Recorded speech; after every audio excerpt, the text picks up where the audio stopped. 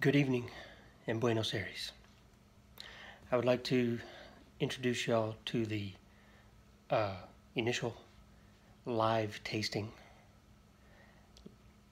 recorded tasting of something of a new drink. You might be wondering why I'm wearing a black sombrero, because I'd like to introduce you to one. Not the one on my head. This is called a black sombrero.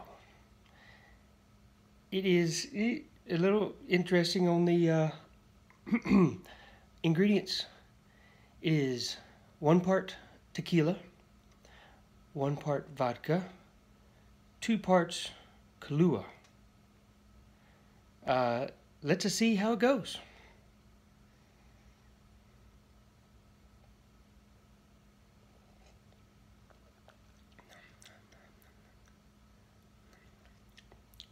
I feel like I've had something like this before.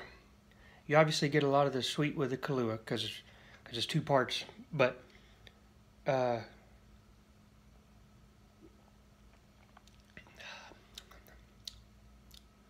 shake it up over ice, pour it in a chilled cocktail glass, which this is not.